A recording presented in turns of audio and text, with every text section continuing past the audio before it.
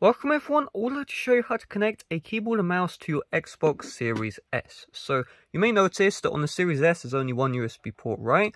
Wrong, because there's actually another two which are available at the back of the console. So what you're going to do is you just want to get your mouse, right? So I'm just going to lay my Series S flat right here, get the mouse, and then plug that into one of the USB ports right here. So there we go. And then you just want to get your keyboard. So mine's on the back of my current Xbox Series X. So you just get your keyboard here and you just plug that into the other port. Now once you've done this, you'll be able to play some games, not all games, using your keyboard and mouse. And to show you that this did work, so what I'm going to do here is this is the keyboard.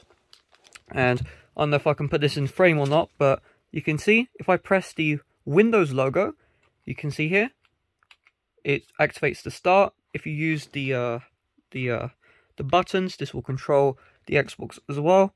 So I had to pull it all on video, but you can see, yes, the keyboard and mouse can control the Xbox console.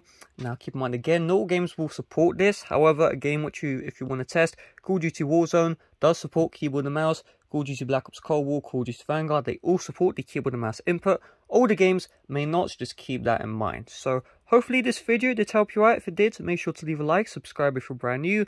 Thanks for watching. See you guys later. Bye bye.